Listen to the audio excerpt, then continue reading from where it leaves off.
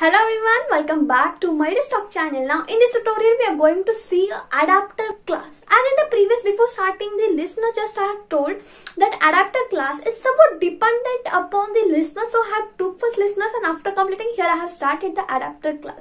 See, it's the feature, one of the feature of a Java, that is the adapter class. But what was in a listener, that even if we wanted to use, let me give an example. Now suppose let me take of mouse motion listener, where there are two methods, mouse drag and moved, right? But if I wanted to use a mouse moved, then I have to override the drag method also. That means two methods are essential, compulsory, should be overridden even if I wanted to use a single method. To solve this problem, the adapter class is there. That means as per the requirement we have to use the methods even if it's 1, 2, 3. Means as per the requirement. Here it is not compulsory or mandatory to override all the methods. Now here if you see, mouse motion listener have a two methods, mouse that is dragged and moved. The same whatever the signature is there, then use here it will have the methods of this mouse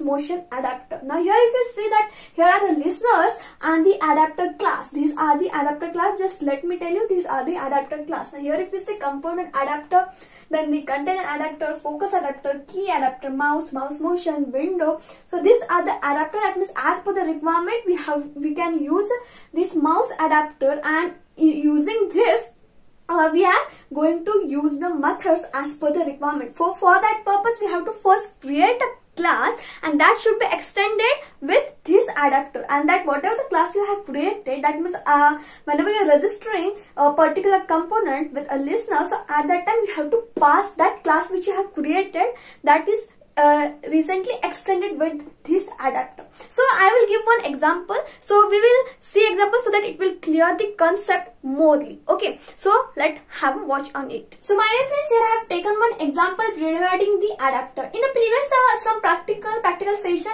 I have told regarding the mouse event, where we have overridden all the methods that comes under the mouse listener. Why? Because it's as per the rule we have to override all the method even if we wanted one or two. But many of the times what happens, we need to use one method, two method as per the requirement. So for that purpose we are going to use the adapter classes as per the which component we are using on what event handling we are going to perform. Now here if you see, I have created one class adapter 1 extends frame. Then here I have created its constructor, and here I have created one object of a frame. Now here I wanted to perform the action on a frame. So here what I have did, f.add mouse motion listener. Here I have registering. Now here if you see the parameter, here's the main point, that is new m1, and in bracket this keyword I have used. Now here m1, which is nothing but here if you see in below only m1 extends mouse motion adapter. That means this class I have passed here. Why? Because I have extended here mouse motion adapter. Means whatever the class is there that you are extending with the adapter, that class should be passed here.